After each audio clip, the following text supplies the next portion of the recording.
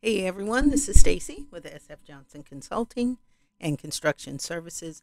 Just wanted to go over very quickly our series for 2023. We will assist some of our folks that want to obtain their license in their trade, and so we just kind of introduce what is required for that license, and then beginning 2023, there'll be a link to anyone studying with us, and you'll be able to study all of these things online with us independently, so we can assure you that you will pass your test and get your license. So today we're going to talk about very briefly the low voltage electrician and what they need to know in order to pass any test statewide for that certification.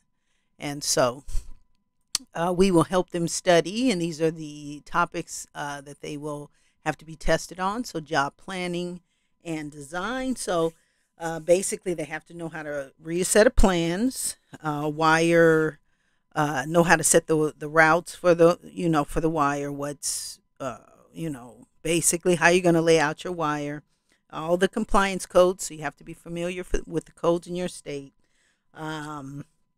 You have to know how you will interact with all other trades. Okay, so that's part of your job planning and design. Yeah, you got to know how to interact with other trades. That makes sense. And integration of new and existing infrastructure. So whatever's there, you got to be able to set your scope of work to accommodate whatever's there, new and existing. Number two is the material selection and estimating. Of course, you have to be able to have a good working knowledge of doing all of your estimates and being able to identify your material, the cost of the material, that type of thing. That's basically just material selection. Yeah, you got to know what is appropriate for each application and then how to price it and perform your estimates.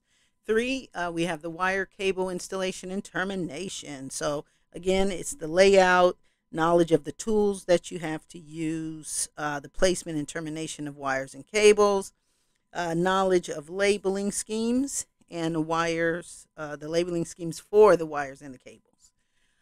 Part four of what you'll be tested on is the system configuration and installation. So installing the equipment, things like the satellite, CCTV, telephone data, all your low voltage stuff that I'm sure if you're getting the license, you already know about, right? Battery systems, audio, video, fiber optic, that type of thing. Install building automation. So,